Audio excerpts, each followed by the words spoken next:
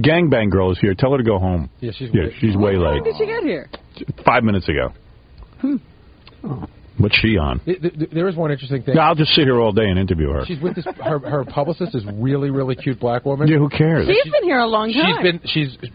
She's hot for Robin, and she's been hitting on Tara, the camera woman, all morning. Yeah, whatever. Who cares? I mean, tell her to come when we book her. So we'll rebook her for another day. You know, we have a board op who's going around tracking the Zodiac Killer, but I give up. We can't seem to ever get to it, so maybe I don't even want to get to it.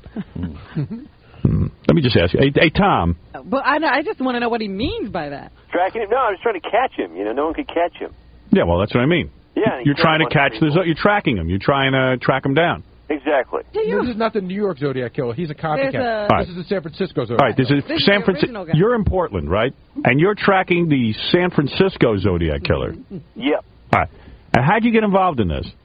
I have my website. Just log on. Yeah, it's ZodiacKiller.net.